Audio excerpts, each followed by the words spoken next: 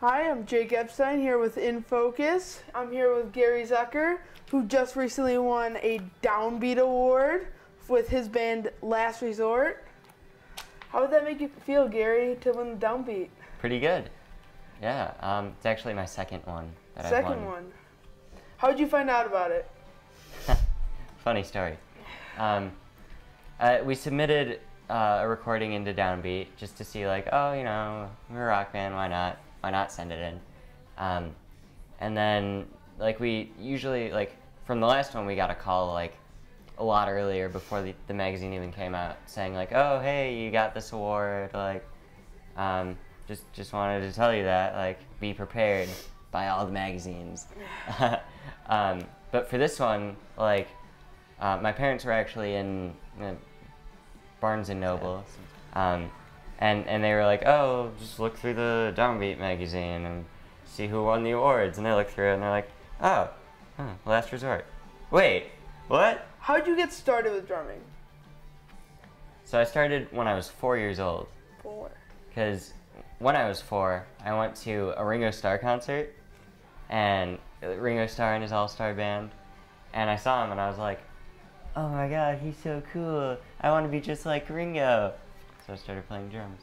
That's awesome. And who has, I know you are a great musician now, who has inspired you and, like, brought you along the way to where you are now?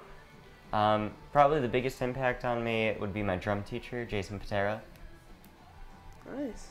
So who do you model your drumming style most after? Well, for rock, mainly, I model my drumming after a mixture of a lot of drummers.